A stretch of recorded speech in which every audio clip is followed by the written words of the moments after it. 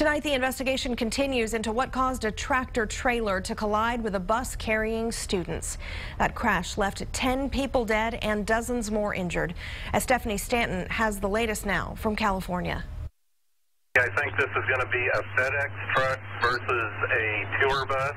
Smoke from the fiery wreckage gave a hint of the tragic scene unfolding on a Northern California highway. And all of a sudden kind of slamming together, and I just kind of see black, but there's fire at the front of the bus. A tour bus carrying more than 40 high school students from Southern California on their way to a college visit hit head-on by a FedEx truck Thursday afternoon. When the impact hit, I flew from my seat. Just a ball of fire, and then ball of fire, everybody's screaming. Panicked students broke windows in the bus to escape the flames. There was an emergency exit, but there was too many people in the bus that were trying to get out. Both the drivers of the bus and FedEx truck were killed, along with 5 students and 3 adult chaperones. More than 30 others were injured.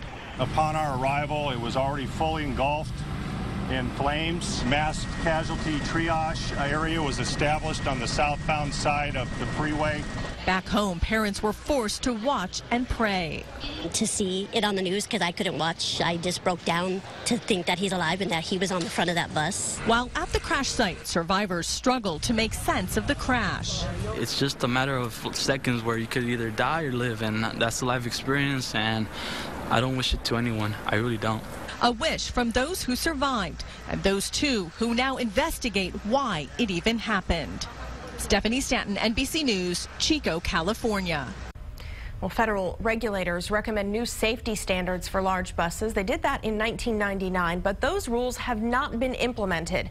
The recommendations called for new standards for large buses so that after an accident, passengers can easily open windows and emergency exits. A crash in Texas led to new rules for school bus safety. In 2006, a bus carrying a Beaumont High School soccer team rolled over, killing 2 girls. That led to a new law to put seat belts on all school buses.